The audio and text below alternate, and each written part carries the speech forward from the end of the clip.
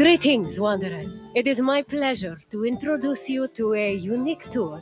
One that won't take you to impressive landmarks or famous battle sites, but through a typical Athenian home. My name is Aspasia. Though I am not originally from Athens, I have climbed to the top of its social ladder using my wit and intellect.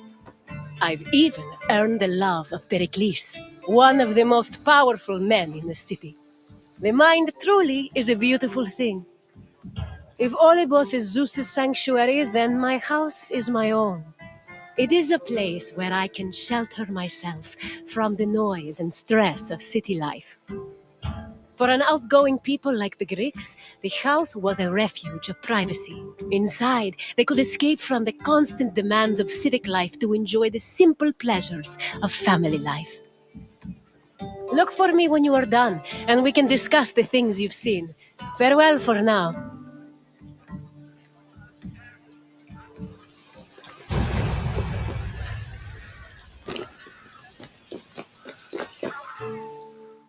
The house, or oikos, was a residence for Greek families and their slaves.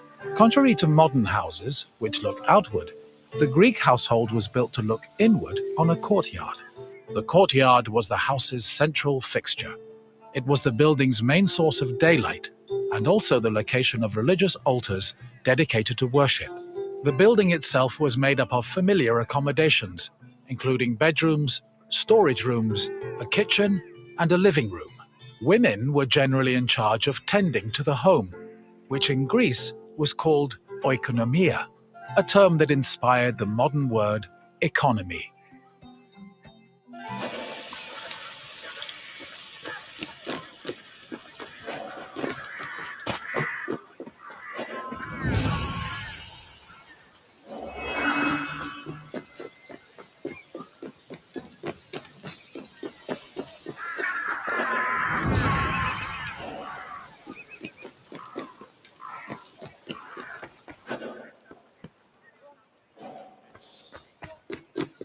A pasta was a corridor that connected a house's courtyard to its residential section.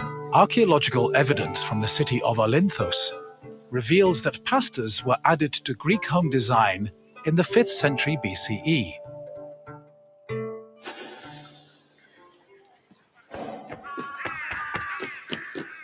Greeks had no qualms about combining their work and their private lives, and many of them worked from home. Artisans like blacksmiths, sculptors, and potters often had workshops in their houses. Some even operated small stores to sell their work. Similarly, doctors were known to treat patients in special offices located in their homes. Women also worked in the house and were responsible for making textiles, as well as producing clothes and supervising weaving, which was carried out by slaves. If the household was wealthy enough, they could even produce a surplus of textiles to sell in times of financial difficulty.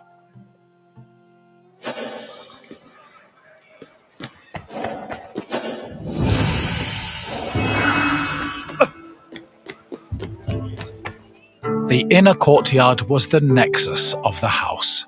Functionally, it allowed air to circulate and also provided access to most of the rooms.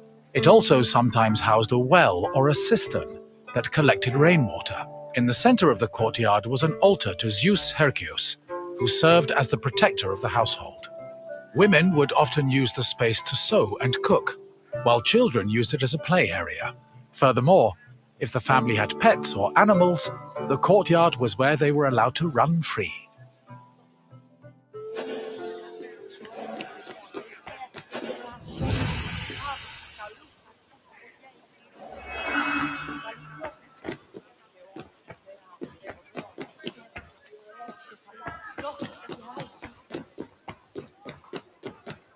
The bathroom was located in the back of the house. Much like today, it was used for cleaning and washing, although the Greeks used chamber pots instead of toilets.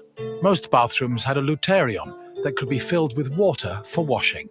Mirrors, razors, strigils, and sponges could also be found in the bathroom, along with small vases called arebaloi, which were usually filled with perfume or oil.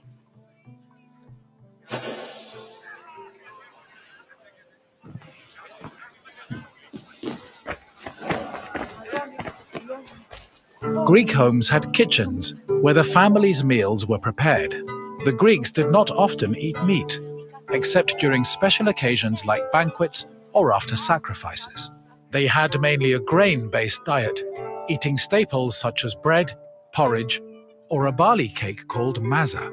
They also occasionally ate poultry, fish, and other seafood, as well as fruits, vegetables, goat milk and cheese, and olive oil. Food was cooked on a tripod, or sometimes in a klibanos, which was a sort of mobile oven. Other cooking implements included braziers, mortars and pestles, a spit to hold food over a fire, platters, and frying pans. The family also used the kitchen to store food in containers called pithoi.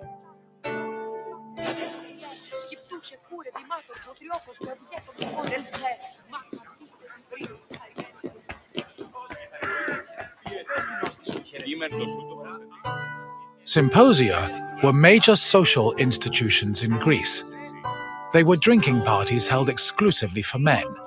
The party took place in the men's section of the house, the andron, where residents and guests reclined on special couches called klinai. Food was served on low tables set in front of the couches, while wine was placed in a crater in the center of the room. During a symposium, men drank, sang, had philosophical discussions, and played games like kotobos. Musicians, dancers, and even courtesans were often welcomed to attend as well. However, wives and daughters were always excluded.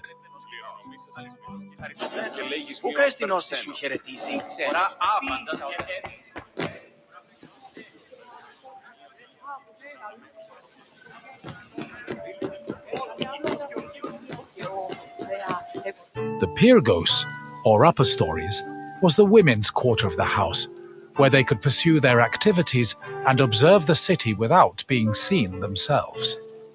The rooftops were also used in a special rite called the Adonia, a private celebration held in honor of Adonis, which was reserved for women.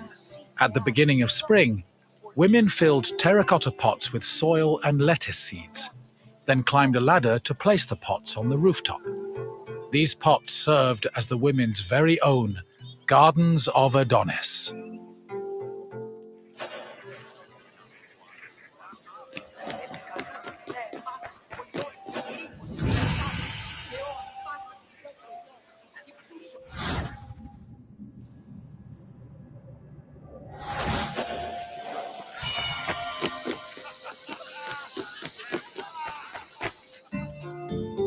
I hope you now have a better understanding of the routines and home life of the Greek people.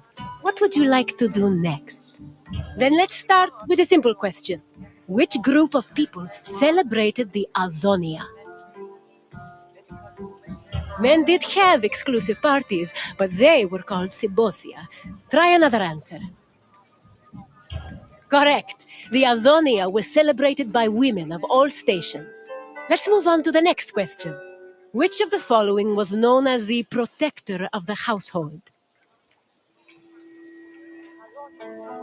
Yes, Zeus Herkios protected the household, and an altar to the god usually stood in the center of the house's courtyard. On to the final question.